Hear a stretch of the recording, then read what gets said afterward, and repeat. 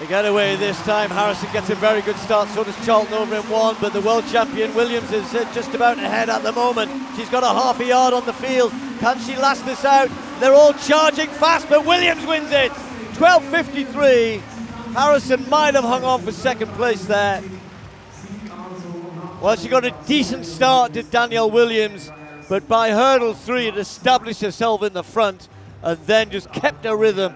Maybe just lost a little bit of speed over the last 2 flights as the others were charging through. 12:54 a winning time, 400ths to spare. It's not a lot, but in the hurdles it's everything, isn't it? Johnson actually just got ahead of Harrison, ahead of a teammate for the second spot there. Ja, absolut. In diesem Rennen ist eigentlich allen Sieg zuzutrauen heute. Wie schon vor